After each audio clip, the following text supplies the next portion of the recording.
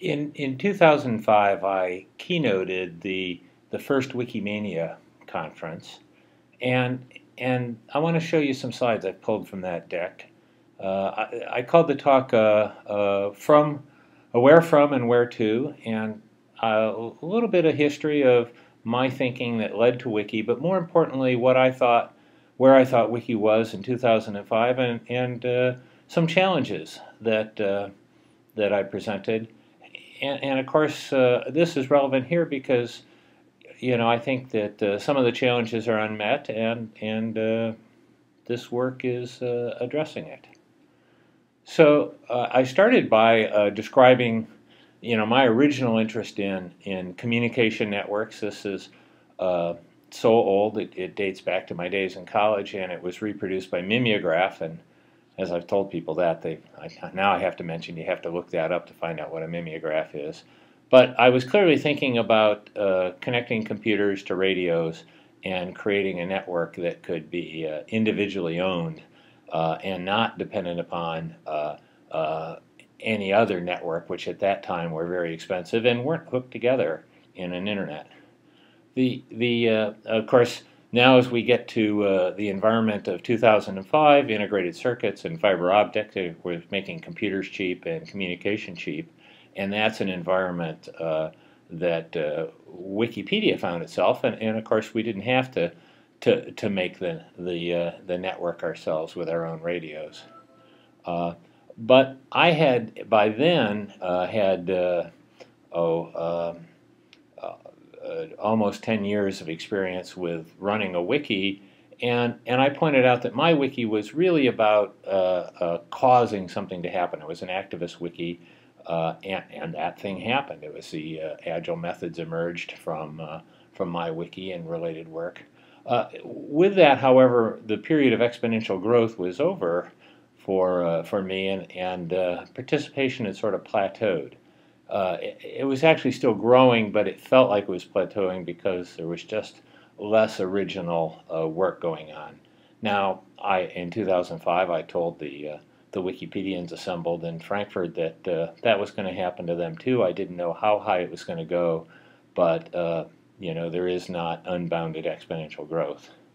Now, we do now know, and of course there's this excellent work here, the Wikimedia Strategic Plan, which is available online in PDF or in paper, and it has in it a graph that shows you the growth in Wikipedia editors, and you can see I'm showing you 2005, and it looks pretty close to what I predicted.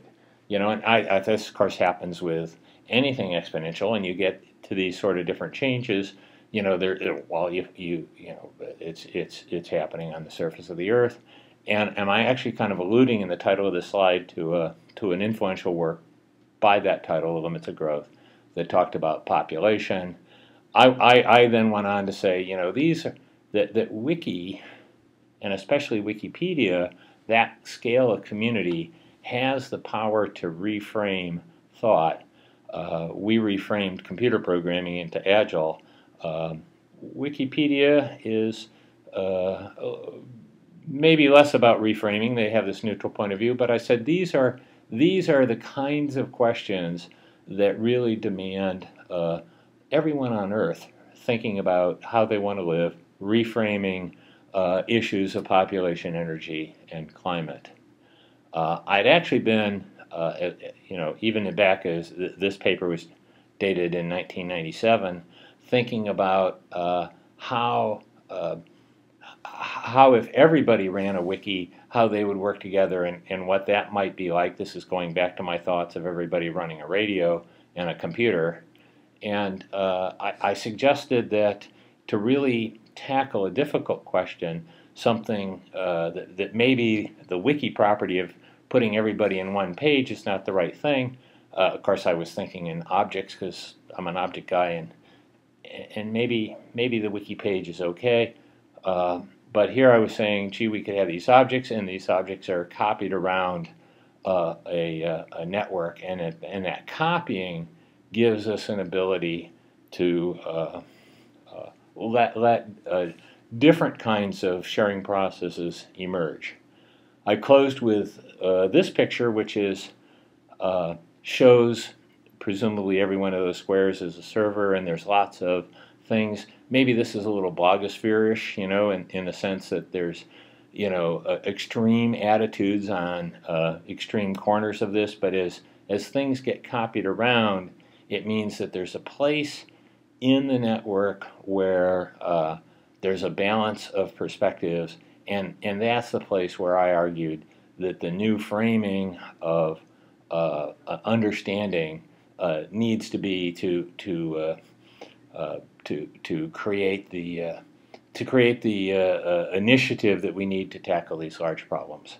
I believe we're working on that now. My focus, of course, is much more on data and having data comprehensible and close at hand. And the objects I've chosen are JavaScript. They even call them objects inside JavaScript. That's the JSON. But this is something that I go back and think about often in the work that we've been doing.